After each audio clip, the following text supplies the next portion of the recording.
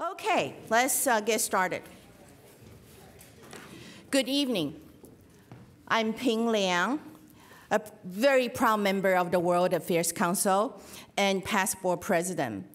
Thank you all for coming. Tonight we will have a very exciting discussion on Brazil. Before we begin, let me take care of some council's business. As most of you are current members of the World Affairs Council, so we want to thank you most sincerely for your support of our programs. And we want to share with you a very exciting news as well. This evening, we just got our 1,000th member, general member, and his name is John Halbach. Is that correct, John? Would you please stand? Let's welcome him. Please. Just this afternoon, we were talking about the general membership. We said 999, just one more, and there John is. So thank you, John, and we are so delighted to share that good news with all of you. We encourage all of you to share information about our council with your family and friends. As you know, they can also sign up for free email memberships through our website, which is World, W-O-R-L-D, Michigan, and I don't need to spell that, .org. So it's all together, worldmichigan.org. This way, you know, they will be able to receive regular updates about the council's great program offerings. So as you know, it's through our generous, very generous sponsors we're able to bring you quality programs like today's. Tonight, we want to thank our Great Decision Series media sponsor, WGVU, as well as this evening's sponsors, the Gerald R. Ford Presidential Museum, whose representative, Jim Kratzis, is here with us. Jim, where are you? Please stand, be recognized. And the Gerald R. Ford Presidential Foundation, whose representative, Joe Cavaruso, is also here tonight. Joe, where are you? Here we go. Yeah. So we thank them most sincerely for their support of the World Affairs Council and all our programs. As you may have heard in previous programs, Kathy Dopp, are you here? Kathy, just raise your hand. And her group is called the Expats and Cultural Explorers Meetup Group. They will meet after Great Decision program at local bars and restaurants for further informal discussions. So tonight, they will be meeting immediately after the program at Sanchez on Fulton Street, downtown. So you please feel free to join them. Now, let's turn to tonight's topic. After 40 years of military rule, followed by economic trouble, a more modern and democratic Brazil has risen to global prominence. It's drawing in more investments, expanding exports, working on issues, and hosting major sporting events on the global stage. But some of Brazil's trickiest problems, such as government corruption and income inequality, have held it back. Can Brazil overcome these problems and enter the ranks of advanced democracies? We hope to get some answers tonight. We are very honored to have Ambassador Melvin Levinsky with us tonight to talk about Brazil, always on the edge of greatness. But will it get there? So Ambassador Levinsky is a retired career Foreign Service officer. He is right now a professor of international policy and practice at the University of Michigan's Gerald R. Ford School of Public Policy. He had 35 years career as a U.S. diplomat. Ambassador Levinsky was an ambassador for United States to Brazil, as well as the Assistant Secretary of State for International Narcotics Matters. He was also the U.S. Ambassador to Bulgaria and Deputy Assistant Secretary of State for Human Rights and Humanitarian Affairs. So obviously, Ambassador has a very long career, and he has taught at schools such as Syracuse, Maxwell School of Government, as well as SAIS. We call it SAIS, Johns Hopkins. Due to time, I'm not going to detail his career, brilliant career. I think you can all read about it. So let's, welcome Ambassador Levinsky right now for a presentation. Thank you so much. Well, thank you so much, and thank you for inviting me.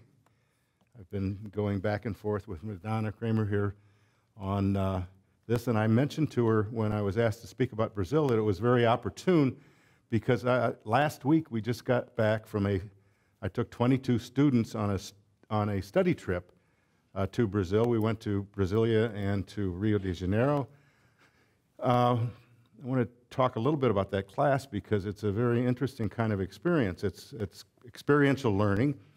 The students, it's a student-driven course. The students at the Ford School ask an instructor, a faculty member, a year before if that faculty member would be the faculty advisor. And they pick a country and they vote on a country. So Brazil won this year. I was asked to be the faculty advisor.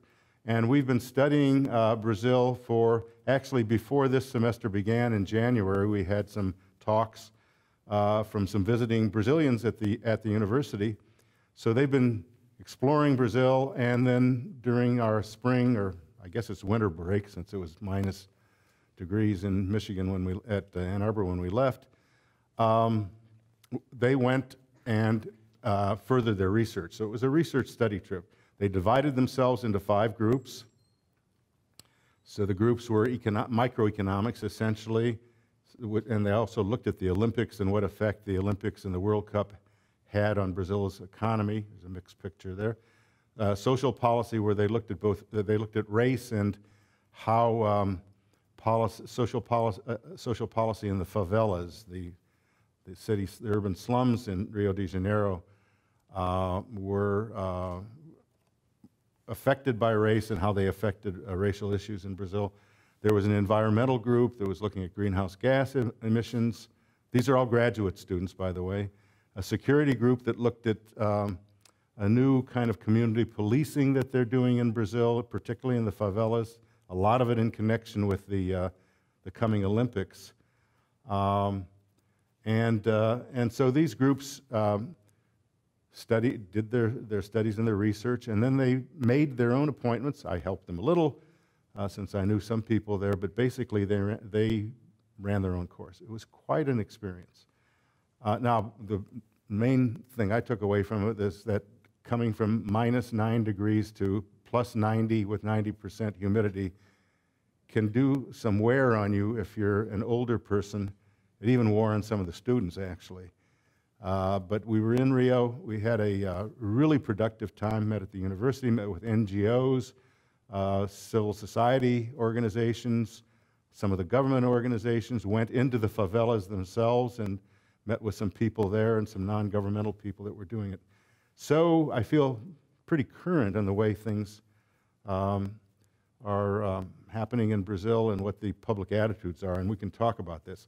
So I'm going to talk for a bit about Brazil and then open it up for questions. I'm told that this is a very eager group to ask questions. I hope they will be probing and provocative. I served in Brazil in the late 60s at a small consulate we had, Belém, which translates from Portuguese into English as Bethlehem, by the way, but it was not I thought actually when I was assigned there, I didn't know about it. I thought it was the name of it was Bedlam. It's on the mouth of the Amazon, about a degree from the equator, and we had a small consulate there, a couple of Foreign Service officers, a USIA officer, information agency, which has since been combined into the State Department. And the Amazon, the whole Amazon was our consular district, so I had a chance to travel around, do some American citizen services things, because we did have Americans living in some of the cities, especially a group of missionaries that were out with the native tribes, teaching them, actually teaching the Bible. They're called the Wycliffe Bible Translators. If you've never heard of them, you could Google them. It's a very interesting group. They believed, it was an evangelical group, they believed that to get to heaven, you must be able to read the Bible. So they went out among the tribes, 350 different languages in a relatively small population, maybe 500,000 of natives, indigenous people, and they learned the language of each of these places that they went. Then they translated the language into a written form. Then they taught the written language to the people in the villages, the people that spoke that language. Then they taught them to read the Bible. This would take 20 years in some cases, in very remote places. So we had a number of Americans around, and one of the fascinating things I found is going through the Amazon and seeing the size and the breadth gave me a sense of sort of the kind of destiny that Brazil sees for themselves. It's a big country. It's a country that has big aspirations. You know, they have an expression, Deus é brasileiro. God is Brazilian. And so they have that kind of outward-looking sense that they're destined for great things. And so if you look at the title, this has been the sort of common wisdom. Still, Brazil's the country of the future, and it'll always be so. Never quite makes it. So one of the things I want to explore with you is how are they doing, and are they getting there? Which is the title of the talk. I want to do a little bit of historical review. I have left some copies of the PowerPoint if you want to get into more detail, but I think the historical review is just to kind of give us the context of how Brazil got where it is today and what kind of history it has, what kind of travails it's gone through, what kind of challenges it's faced over the years. So let's just get an idea of Brazil is a big part of Latin America. In fact, just one little fact, the Brazilian economy is equal to all the economies of the countries around it, in South America at least. So let me go to something else here. So, whoops. So Sao Paulo, which is in the southern, this is Rio, and here's Sao Paulo is, can't even see it. Sao Paulo is over here. There we are. Sao Paulo. The city of Sao Paulo has a larger population and a bigger domestic product, if you could say that, of a city than the country of Chile. The state of Sao Paulo has as large an economy and as many people as Argentina. We're talking about a big, industrialized, forward-moving country. You notice the river pattern, a lot of rivers in Brazil. So another fact to keep in mind is that Brazil gets 70% of its energy from hydroelectric sources. That is, from the dams that produce the hydroelectric power. And these are the states. So Brazil has 27 states, including the federal district. One thing in terms of historical terms, keep in mind too. So during most of Brazil's history, the population was around the coast. Original settlers came from Portugal. Portuguese were great sailors, and most of their country was on the coast too, the populated area.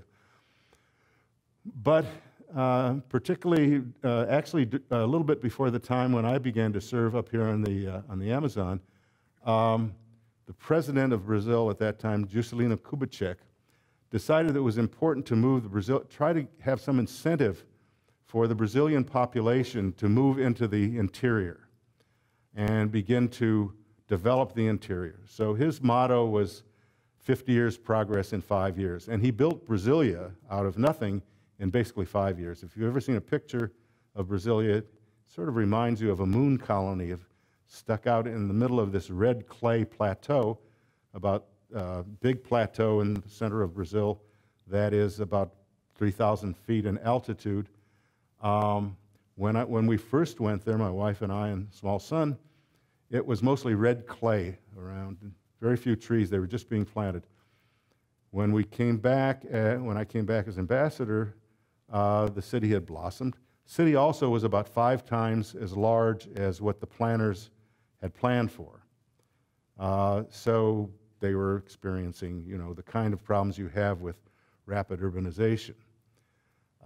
In any case, and I'll get to some of these, the sort of downsides of that, but in any case, what happened in this area here, around Brasilia, is a tremendous development of agribusiness, particularly in soybeans, cattle raising, corn, all kinds of crops that really boosted Brazil's economic potential.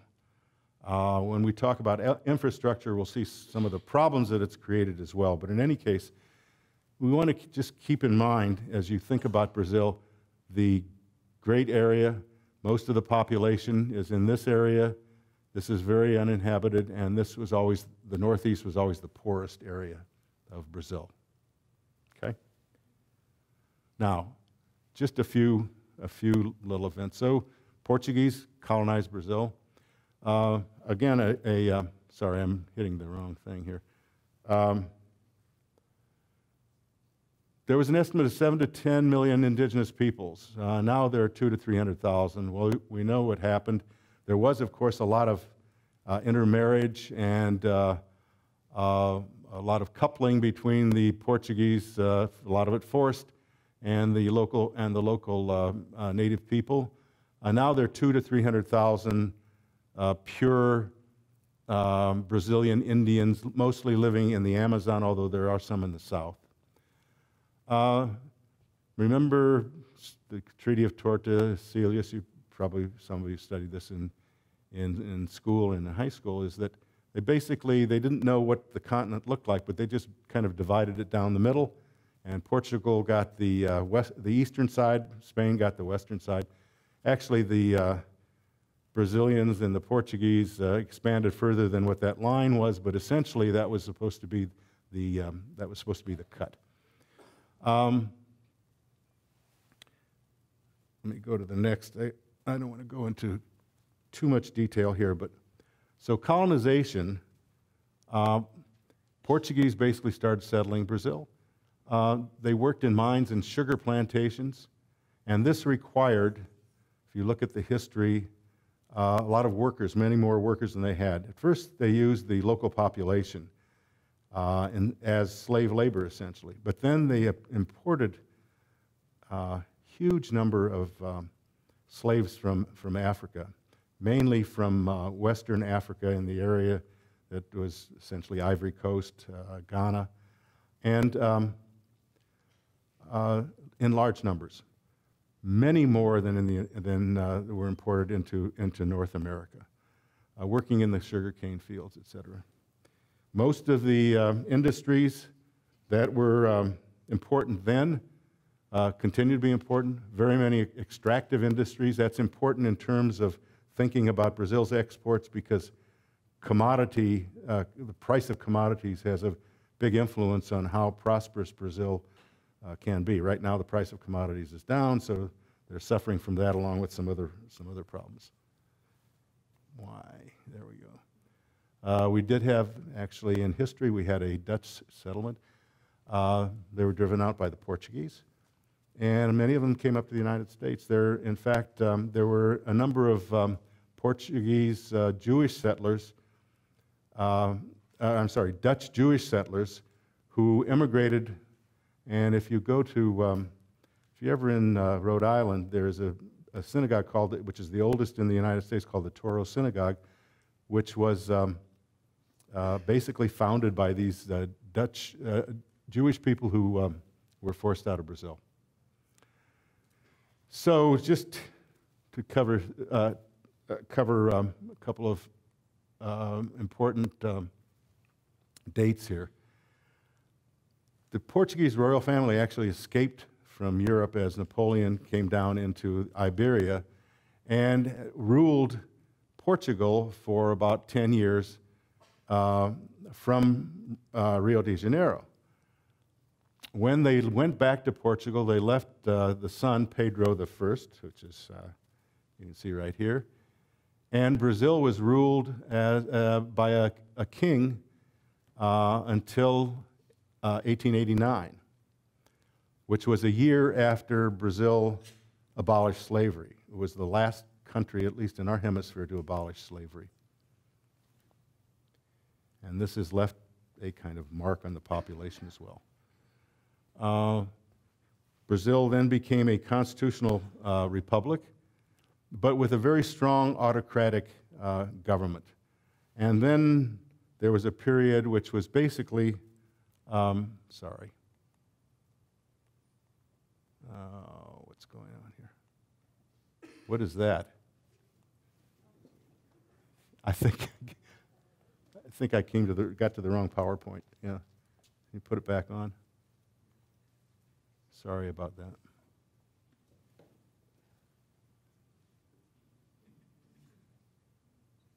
In any case, well, so there was a period of time when Brazil, there was a military coup, and the president of Brazil was Getulio Vargas, very strong autocratic, in the same mold as Franco in Spain and Salazar in Portugal. Very much a corporate state, with the government being a kind of engine of development, and that was the concept, as the government would own a lot of the means of production, but not in the sort of mode of communism, but in what would be called state-led capitalism. And there's still a lot of the remnants of that attitude in Brazil at this particular period of time. So here's Getulio Vargas. There's also a tradition in Brazil which persists until today of leaders who are thrown out coming back. So Getulio Vargas was actually thrown out. A more democratic government was set up, and then he ran in an election in 1950 and was elected to his post. We have some other examples of that, which I'll mention a bit later. Also important to keep in mind that Brazil was the only country in South America that actually contributed to the effort in World War II. So they sent about 25,000 Army, Navy, and Air Force troops. They fought successfully in the campaign in Sicily and Italy. We had U.S. bases in the north and northeast of Brazil that were jump-off points for North Africa during the North African campaign. And I remember once when we had General Charles Calvillo, if you remember, he was the Armed Forces Chief of Staff, came down to visit, and he brought them a recently published volume about the campaign that they were in. It's quite a large campaign, and it's the only South American country that actually has a full volume of military history devoted to it.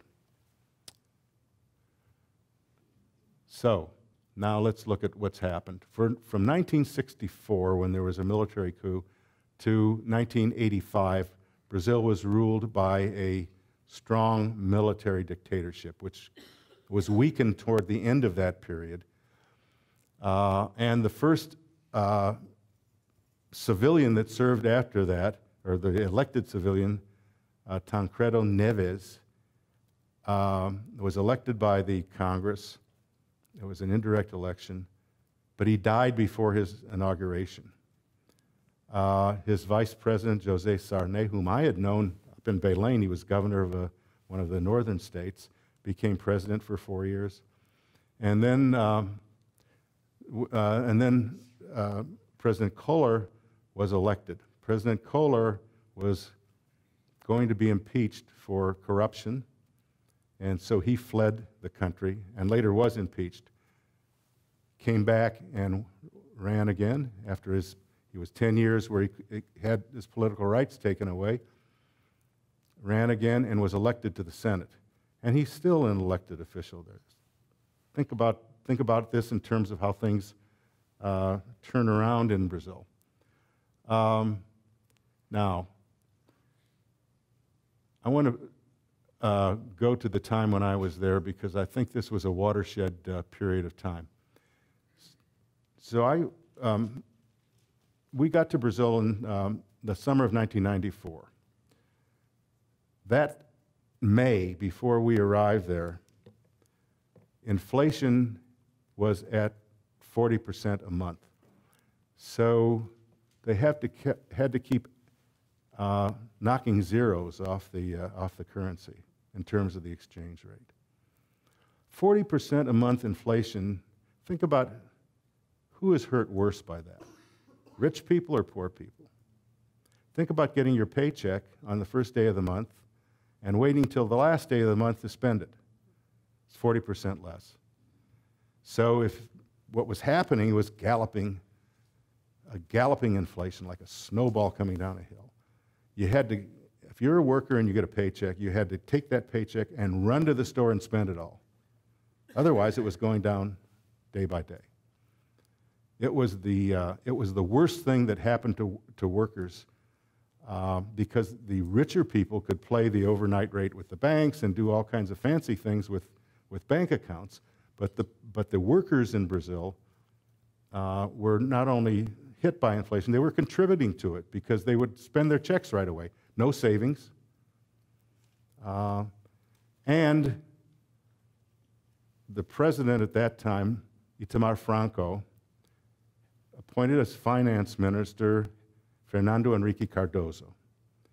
Fernando Henrique Cardoso put into effect what was called the Real Plan, the Real being the new currency in Brazil. And because of the way this was manipulated and because of an imposed exchange rate within a small band, currency was overvalued. A lot of controls were taken off imports. A lot of the tariffs were taken down. During that period of time, a good deal of privatization, particularly in areas like telecommunications. The state-owned industries that it should never have been involved in, like the iron and coal mining enterprises. And so Brazil began to privatize, still with the state at the middle of everything, which is why some people have called this state-led capitalism. But Brazil began to take a turnaround at the time that Fernando Henrique Cardoso came to office. I have to say that there was also a turn in the people that were working in the government. The Brazilian Foreign Ministry during that period of time had been known for being very nationalistic and in a way quite anti-American, or at least anti-American in the sense of resenting the American influence, resenting American culture, thinking that that we as Americans were denigrating Brazil's culture and Brazil's history. And Fernando Henrique brought in a new group of more modern diplomats. And Brazilians do have a very good diplomatic corps, very well trained in languages, well trained in diplomatic skills. And so things began to turn around. We, during the Clinton administration, when I was there, a strong relationship developed between President Clinton and President Cardoso, and between actually Hillary Clinton and Dona Ruth, as they say, Donna Ruth Cardoso, who was a Fulbright scholar and a sociologist and quite an intelligent and very active woman. So our relationship began to turn around as well. In addition, our exports to Brazil went up considerably because their currency was overvalued. It became very cheap to take a trip to the United States, and we had hundreds of thousands of people, many of them in long lines in front of our consulates waiting to get visas to be able to travel to the United States. The middle class began to grow. The car industry boomed. We saw this in the period of the 4 years that I was there. I saw considerable progress. So if we summarize this kind of history that I've shown you, and we can turn that off now, or put the map up. Can you do that? You probably need it's under my foot here.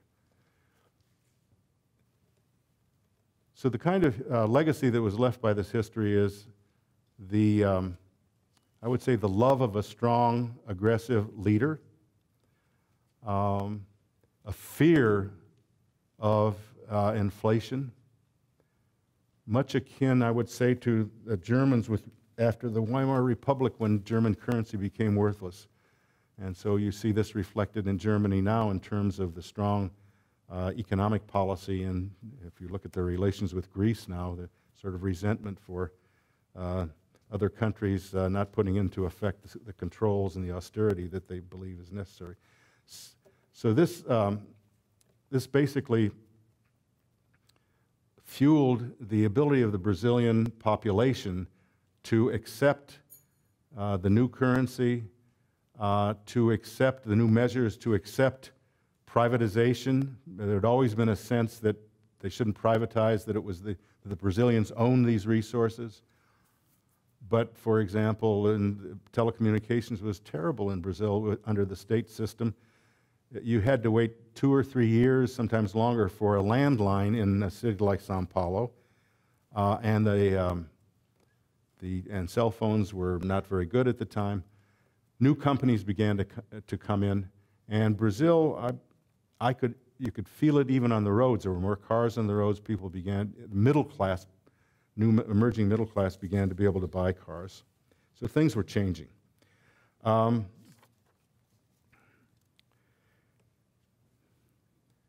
So the lower tariffs, privatized infrastructure, the opening up of telecommunications, informatics, even giving private concessions to roads and railroads, all began to really boost the Brazilian economy. There was also a good deal of reform which has continued to this day, but continues to present a problem.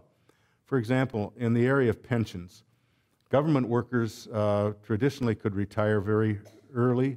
You could retire at 50 as a government worker, 45 if you're a woman, and you got a pension, and I would say, substantial pension if you compare it with the basic per capita income of the country.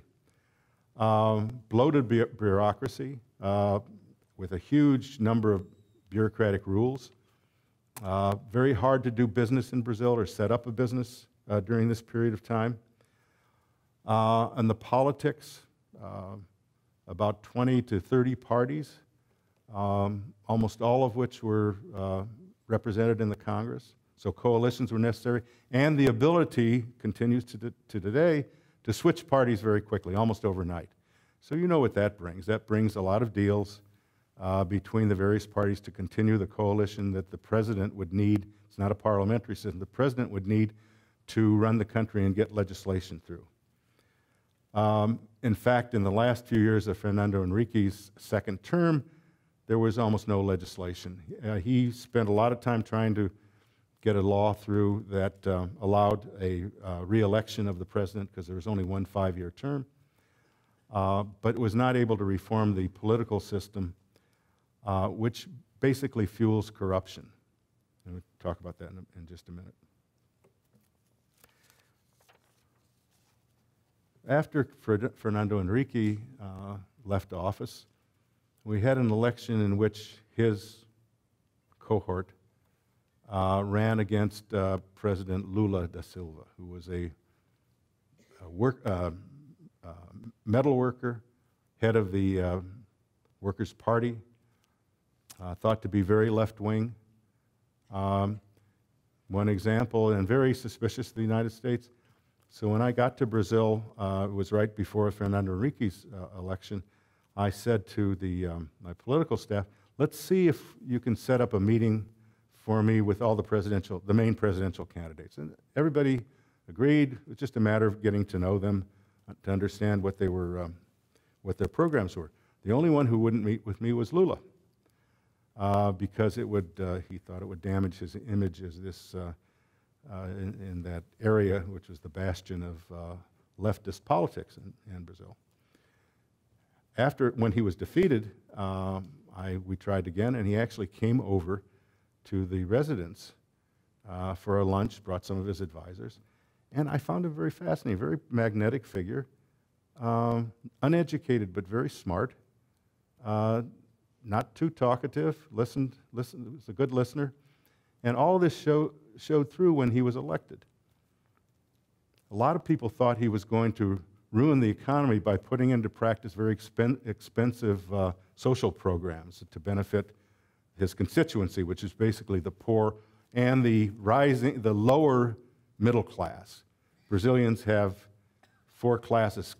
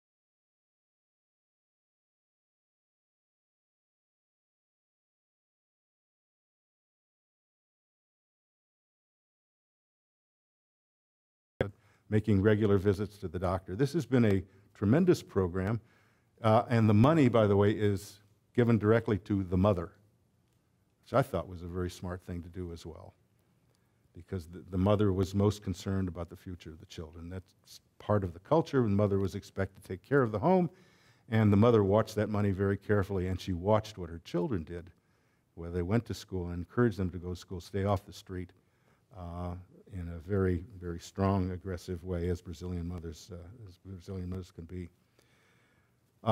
Lula also hired a central banker. Brazil's central bank, by the way, is not like the Fed because it's still subject to government policy. It's not independent, it's sort of semi-independent. But they kept quite an austere monetary policy, and were very careful not to let things get out of hand. So they kept inflation down at around under 8–9%, which for Brazil was quite amazing over that full period of time. Now, get to more recent developments. So Lula had I would say 8 good years, 8 surprisingly good years.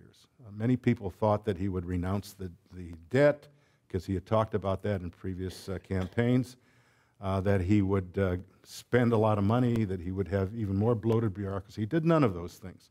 He did institute some social policies, and he used his charisma to engage the people and to have the people be, I would say, somewhat less cynical about things than they had before.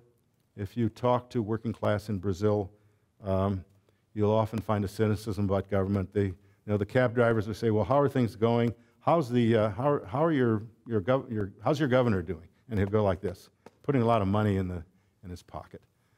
Or they had a governor I knew quite well by the name of Maluf, and the motto that they all used is that he steals, but he makes things run. He gets things to run. Tradition, and in fact, that governor who had escaped any kind of difficulty over the years is now under indictment in Brazil. They found his Swiss bank accounts that he'd put his money into. The Swiss now allow, if you present enough information, they will allow the secret bank accounts to be opened. So that situation with corruption and the political system, I would identify as the 2 things that are holding Brazil back from being the real country of the future. And I want to talk about that a little bit and then open the floor for questions. There have been 2 really major scandals in the last 2 years. One is called the Mensalão, which means the monthly payment. And what happened, and this happened during Lula's time, by the way, one of the reasons Lula and the Labor Party were elected is because they had always had a reputation of being an honest party and worrying about government and governing the people properly. So you had a lot of PT, is the name of the party, a lot of PT mayors in major cities that were quite well respected.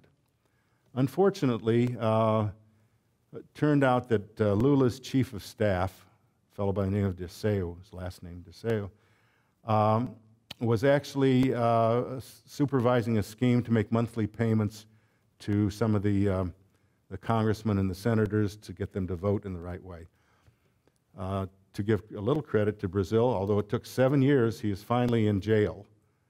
But he is in jail in a certain sort of way. He's out during the day and then he has to go back at night so he can work at a job. So that's not quite the kind of situation where there were millions of dollars involved in this corruption scheme.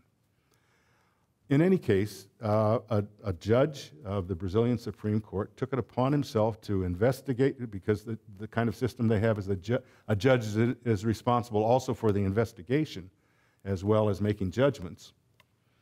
But a judge by the name of Barbosa persisted in this investigation, lasted for 7 years. There was a lot of turmoil about this, and finally resulted in the conviction of Dirceu and a couple of others. So it was a positive step, at least in terms of Brazil opening up and being somewhat more transparent. Lula's successor, Dilma Rousseff, a Bulgarian heritage, by the way, was elected. Not a real political figure, more of a technician. She had been Minister of Energy. She had worked as Chief of Staff for Lula for a while, very close to Lula. She won the first election very handily, and the last election, which was just last year, which was much closer, but she still won it in a runoff with a more conservative candidate. In fact, the nephew of Tancredo, his name is Aécio Neves, who is the nephew of Tancredo Neves from the state of Minas Gerais, and that Tancredo Neves was the president I mentioned who died before his inauguration. She won that. And now she is involved in a huge scandal called the Petrolão. That means the big petroleum scandal. Company of Petrobras, which is one of the largest companies in the world, it's a Brazilian state-owned company with some private money involved, turns out to have been involved in schemes that involve kickbacks, bribes, transfers of money to the PT itself and other political parties in the order of hundreds of millions of dollars. Dilma was Minister of Energy at the time and was on the board of Petrobras when all of this happened. And the way they got this to happen was that one of the people involved in this was caught, had good evidence on him, and so he plea bargained and gave a bunch of names. When I was in Brazil just recently, I opened up one of their major newspapers, O Globo, and I was, it has a headline which says, "The President of the Senate," that is the senator who is elected President of the Senate, and basically the equivalent of the Speaker of the House are both being investigated for having been involved in the scheme. And then so there's a whole section on corruption. There's 52 deputies are being investigated from the Chamber of Deputies in the Senate. So you might see this as a negative thing. What's happening, though, is something that's very positive. Finally, there are a bunch of young Brazilian federal prosecutors who have gone after these people, and they are turning up evidence. The Supreme Court is going to be involved in a number of cases. There are going to be a lot of politicians who lose their political mandates, looks like. It can't be avoided. And if you read the New York Times this morning, there is a front page story on demonstrations at Copacabana, which is the rich area of Rio de Janeiro, basically asking for Dilma Rousseff's impeachment. Brazil's economy is in very good shape relatively. Things are not going well worldwide. Think of Europe going down. We're doing all right, but our growth rate isn't going to be very high. Brazil's growth rate in 2010, actually just 4 years ago, was 7%. Very nice growth rate. This year, they'll barely reach 1% growth. Part of this has to do with the world economy. Commodity prices are down, and Brazil's biggest trading partner, China, is suffering a kind of recession, not importing as much from Brazil, particularly in commodities, especially soy and rolled steel and iron ore. And they've had remember I said hydro is 70% of Brazilians' electricity? Well, they've had a drought that has created big problems.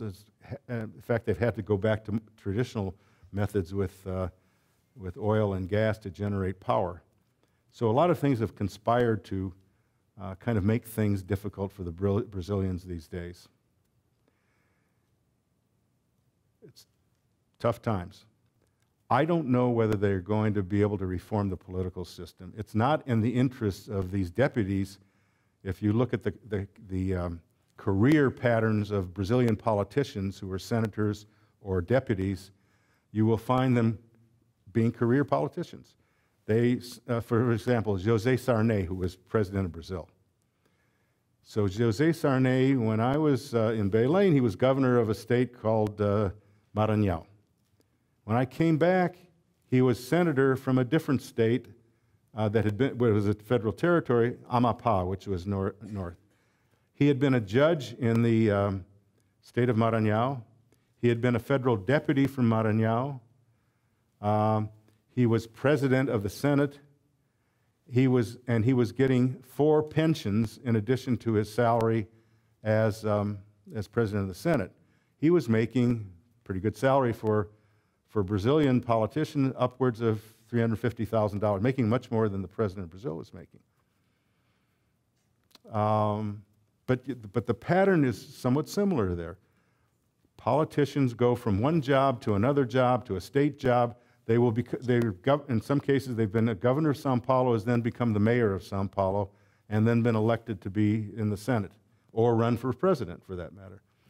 So I would say the answer to this particular question, are they going to get there, is, are they going to be able to develop a system of civic responsibility which undermines the kind of cynicism that exists in Brazil, and undermines what is essentially a huge third economy.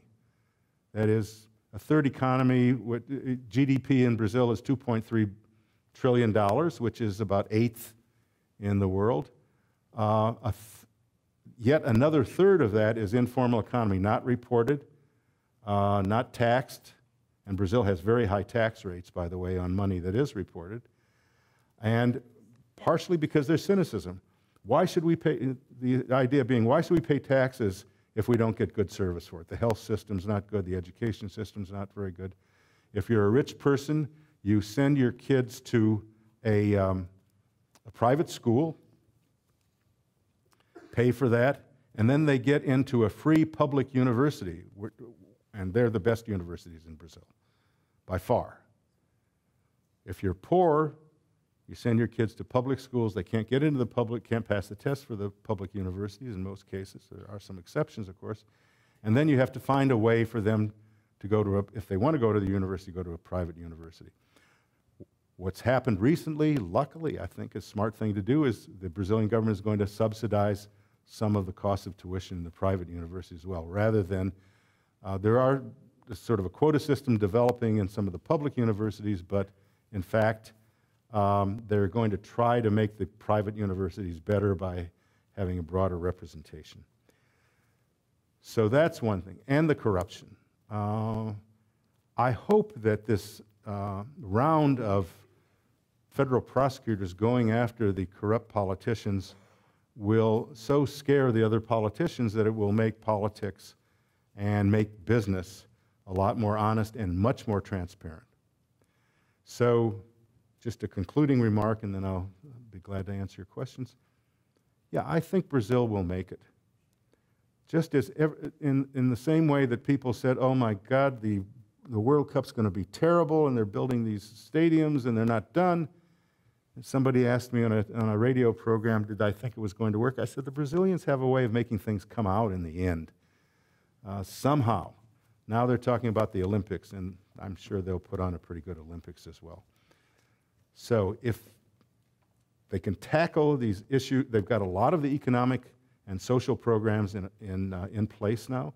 If they can tackle the issue of the political system and get it reformed, get the number of parties down, make it harder to jump from one to the other, and really go after corrupt practices which add to what's called the Brazil cost, the cost of getting things to market, essentially, then I think Brazil will make it. It's an open question.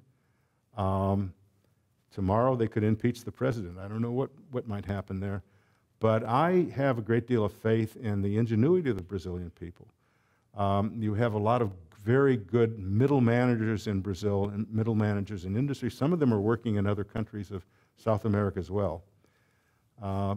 So I'm optimistic, but I always draw back a little bit with a kind of realistic view based on what history has been, since this question of are they going to make it has been lurking around for at least the 50 years that I've been involved in Brazil. So with that, thank you very much, and I'd be glad to take your questions.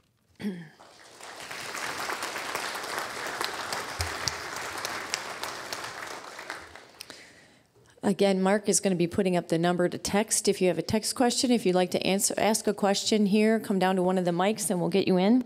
I've already had a question or two come through. Can you address income inequality? And you talked about that a little bit in your, right at the end, but does that contribute to it holding back? Is that part of the political system? Is it derived from the political system, or is it its own monster? Well, remember the base is income equality has actually advanced in terms of closing the gap, has advanced considerably. The lower class in Brazil has moved into the lower middle class at a very fast rate. They're talking about 10% a year. Now, Forbes, for example, estimates that the middle class in Brazil, especially Class C, that lower middle class, is about 50% of the Brazilian economy. So that's considerable progress. But there's still, we have income inequality as well. There is still a very strong hold on politics by the wealthy class in Brazil. And these are people that are fabulously wealthy. By the way, there's a very famous Brazilian investor who owned a lot of different enterprises by the name of Ike Batista. I think he was on the billionaire list and somewhere in the first 10 places. And he actually financed government programs in the favelas, partnered with government programs in the favelas. He now has declared bankruptcy. People get very skeptical about this. He says, I have no more money. He had $20, $30 billion, and I'm broke, essentially what he said. People are very skeptical about this. They know or they think the money is hidden in various places. But what's happening is more transparency is coming up, and the papers are covering this as well.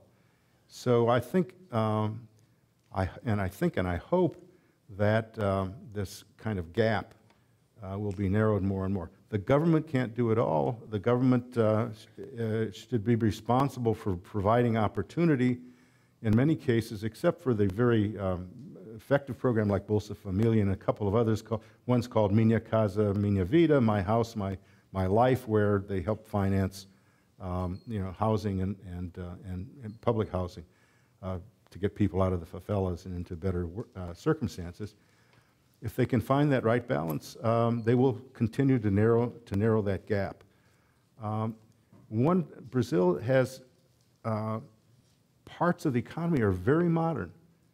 You've probably flown on Brazilian aircraft, Embraer aircraft. They're short hop jets. They compete with the Canadian company Bombardier, and they sell a lot of airplanes in the United States. Michigan sends auto parts to Brazil, and Brazil sends auto parts to Michigan.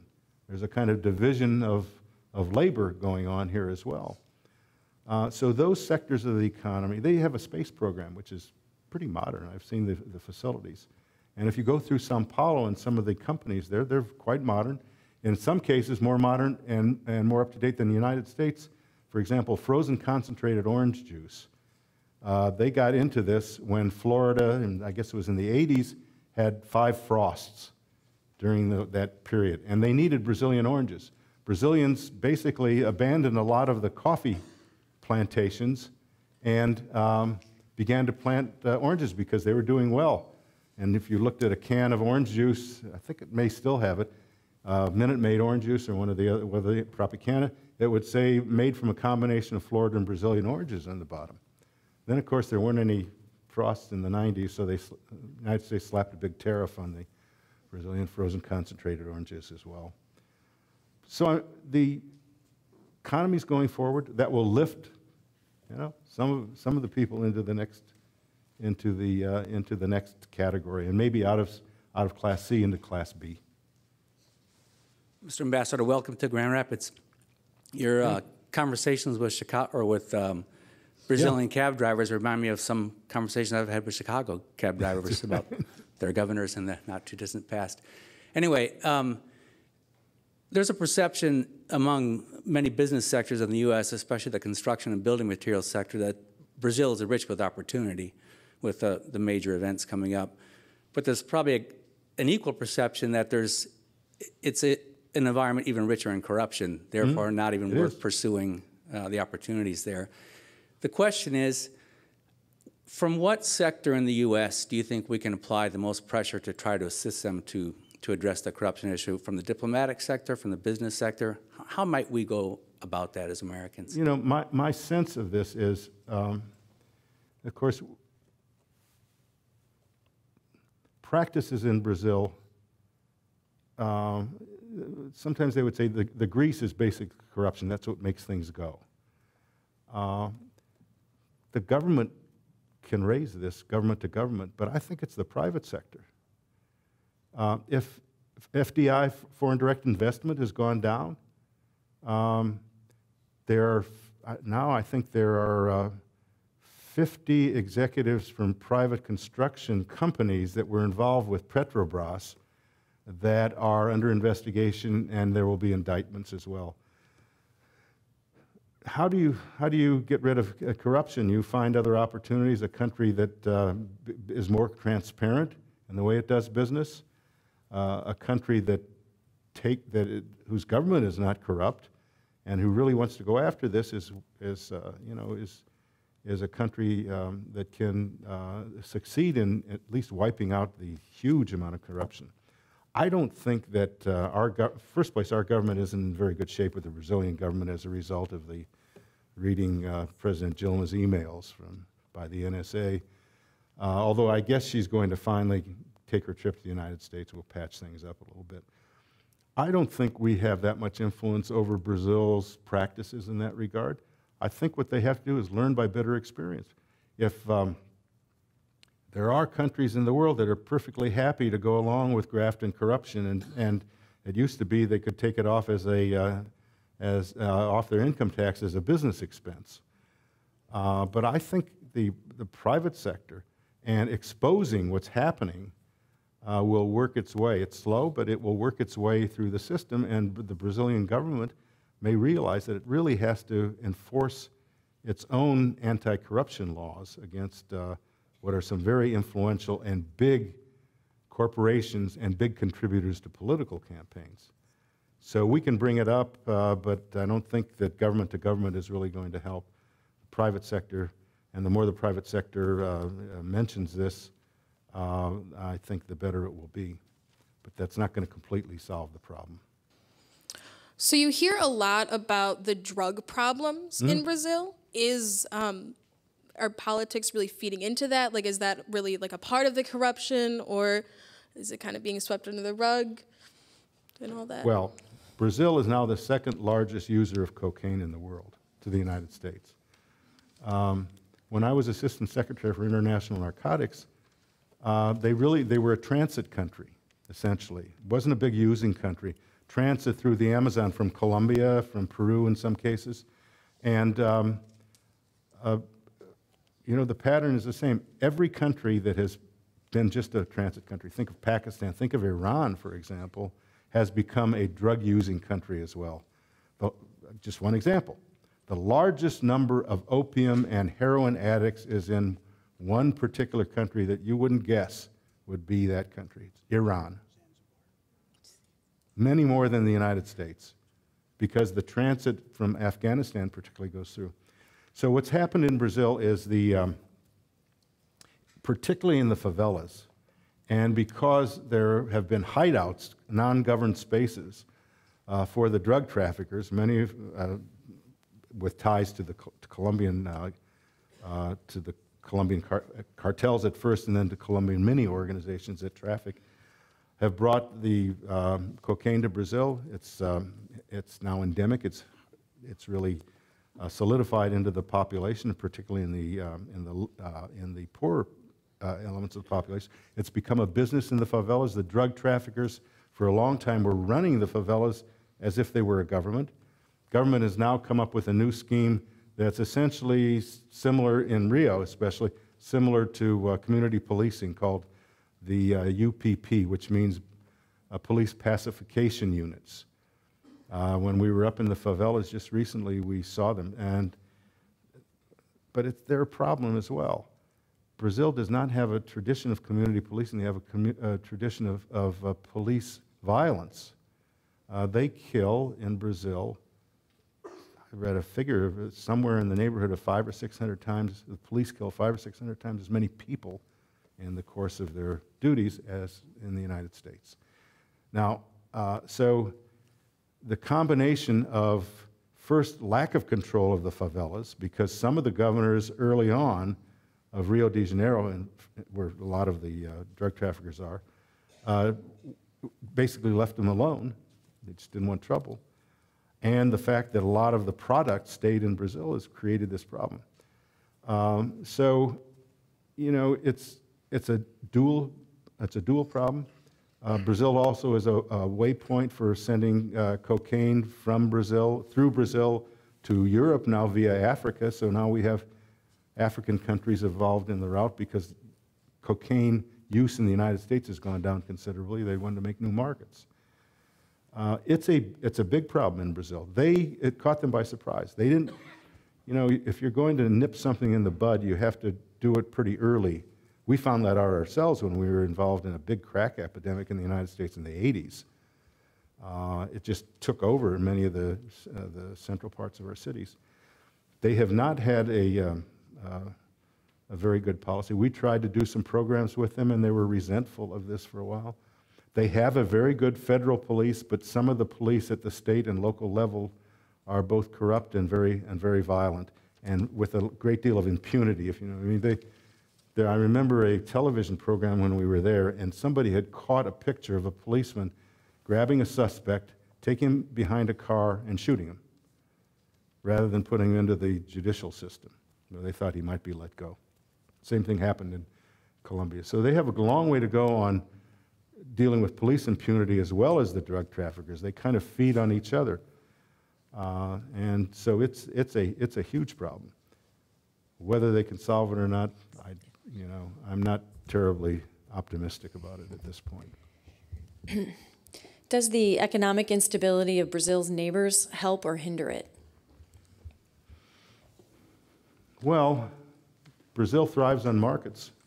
If it doesn't have markets for its products, it's not going to go anywhere. It also has a competitive relationship, particularly with Argentina, the Mercosur, which is Brazil, Argentina, Uruguay, Paraguay originally, and then with Chile and now I think Venezuela in associate status.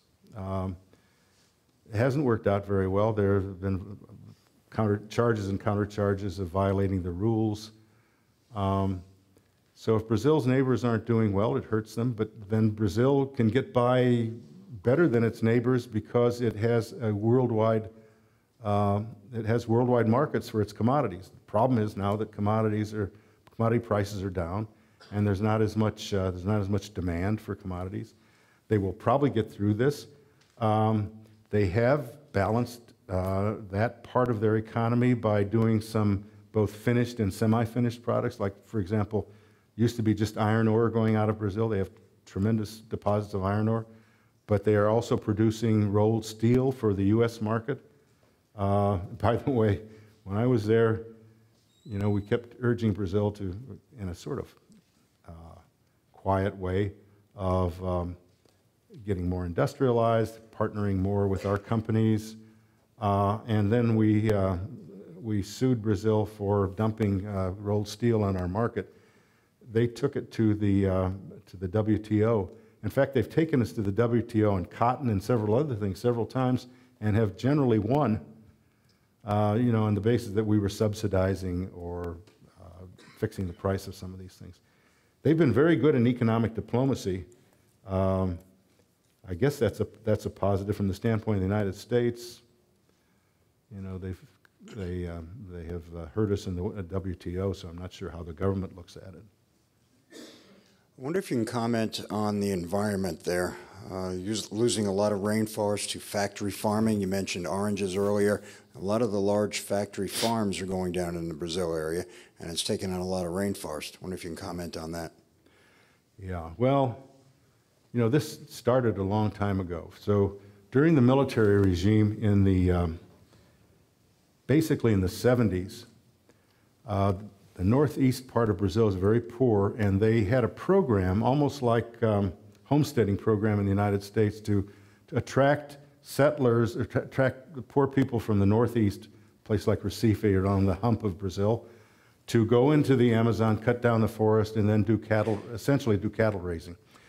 What happened with that, and I think they learned their lesson, is that the topsoil of the Amazon is not very thick, so that after they would they cut down the forest, they have a place for, let's say, 500 cattle.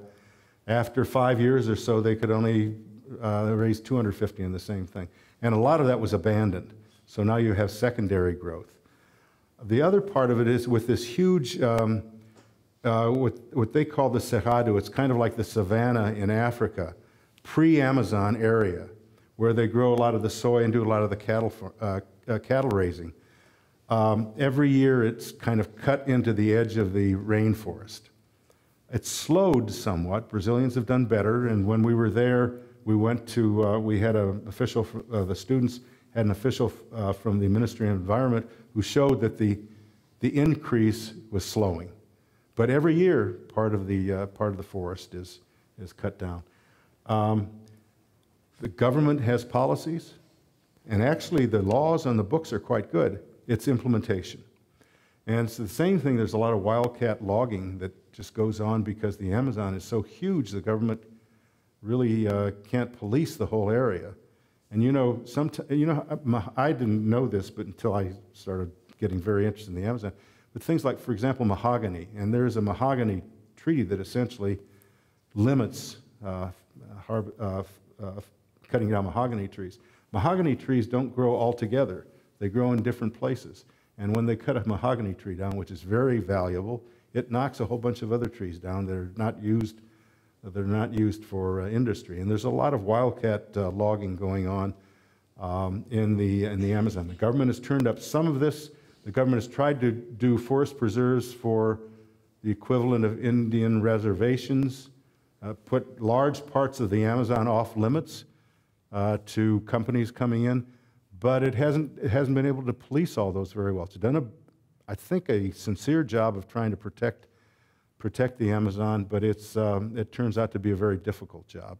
So I think, you know, it's one of those things where their heart is in the right place, their mind is in the right place. They just don't have the hands and the brawn to go in and really stop a lot of this that's going on. They could stop the agricultural part. The other thing that they do, by the way, is at the end of the soy season or whatever crop they burn down. They believe it returns, if there's an agronomist here, they believe it returns nutrients to the soil if you burn it down. So you see a lot of stuff going up in the air during after the harvest. So there's some practices that they probably, you know, would do better to kind of enforce. I was surprised to learn that Brazil had more slaves imported from Africa than we did, and that they freed the slaves later than we did. Mm-hmm. I just wonder how they... almost 30 years later, that's right. I wonder how they handle the race issue and what is the current status. Yeah, this is a big question, and it's very much of a cultural question. Brazilians think that there is no racism in Brazil. Or if they talk about racism, they talk about soft racism. There's harmony between the races, they say. There's an assumption that black people, after all, people of color are over 50% of the Brazilian population. This is self-reported in the census, but over 50%. So and they grade people by shades as well, which you couldn't do in the United States. How black are you? How pale are you? Yellow colored, et cetera, et cetera, et cetera. Categories, dozens of categories that they have. But for example, let me give you an example of the way people think about this, since they do not consider themselves racists. So they will admit to some economic issues between people of color and white people. When President Cardoso, who is a very fine man and doesn't feel himself racist at all, was running for office, the issue of racism came up. And he said, and it was reported in the newspapers, he said something like the equivalent of, well, all of our parents or grandparents have had one foot in the kitchen. You know what that means? That means, the domestic servants were of color, and their parents, their grandparents, et cetera, had children with of mixed blood, and he didn't see anything wrong with saying that. Can you imagine? So the concept of racism is quite different there. It's not, and I would say it's not a hard racism. You can see this in personal relationships. On the other hand, you look at the figures. Most of the highest number of poor people are black, brown, mulatto, however they gauge them, people of color. Salvador Bahia is Brazil's blackest state. It has a beautiful kind of Afro-Brazilian culture to it, with the music and the dance and the food, and a very high percentage of people of color in Bahia, the state of Bahia, where Salvador is. A very beautiful city that has said to have these gilded churches, one for every day of the year. There is not one black person on the city council, and I think not one in their congressional delegation. And it's a populous, it's a populous place. So, you can, some Brazilians will say, well, they being, the people of color, they don't really have, a tradition of getting involved in politics. So what is it? Is it discrimination and acceptance, or is it acceptance of your place in society? I don't know exactly what it is, because it's quite different than in the United States. There aren't big demonstrations about discrimination in Brazil, but it's there, it exists, and it's hard to understand given the history that we've gone through, that there isn't this kind of protest movement, because if you look at the economic figures, it's very clear what is happening. We have time for one last question. Okay. Quick one. Sure. First, thank you very much for being here. And as to color, we're talking about Michiganders as we conclude our winter. So we're all quite pale. My question is as to Mrs. Rousseff as a female president and her status in Brazil and her acceptance as to her femininity. How does that play there, and how do you think that might, shall we say, reflect on current American politics as to the next presidential election? Thank you. Yeah, I don't really, I think there may be some hidden feelings, but in terms of politics, the fact that she's a woman and she ran didn't have much effect. I mean, she won, the first time she won by a big margin, and she was against a traditional, his name was José Serra. He was a kind of, he had been Minister of Finance, he'd been a senator, he'd been, I think, mayor of São Paulo. Later, when he lost, he ran for governor, and he was governor of São Paulo with a big resume. And she beat him pretty badly. So I don't think it was there. Now, because she is now being criticized as being ineffective, not able to deal with things, is that going to reflect on her as a woman, a female president? And will it have? It's not going to have any effect here in the United States, I don't think. I mean, there are a lot of women who have been presidents of other countries, Sri Lanka, for example, India, a lot of female presidents, and we have some in our hemisphere: Chile, Argentina, Germany. Best, I show a personal prejudice here. I think the leading statesperson in the world is now Angela Merkel. Just a side comment. So I don't think that that it matters that much. Brazilians are pretty. I mean, there is a tradition of strong Brazilian women, and people. Marta Suplicy is another longtime politician. She is now mayor of São Paulo. Her husband was a senator as well. Everybody says she's smarter and more able than her husband.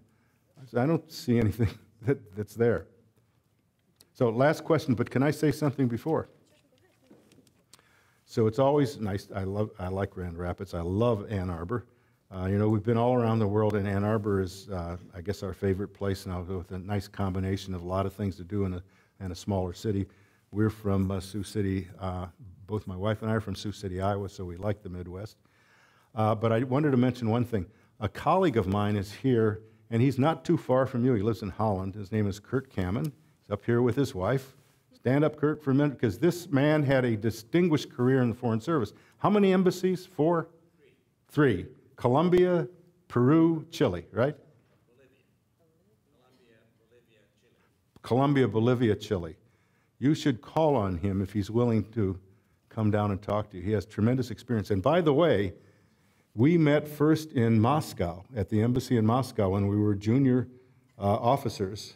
And he had the best Russian of any Foreign Service officer. He had interpreter level Russian.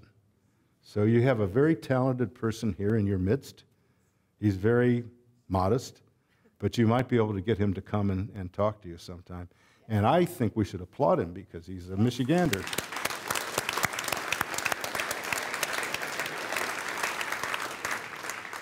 So thank you for listening to me. I hope you will have more Brazil experiences.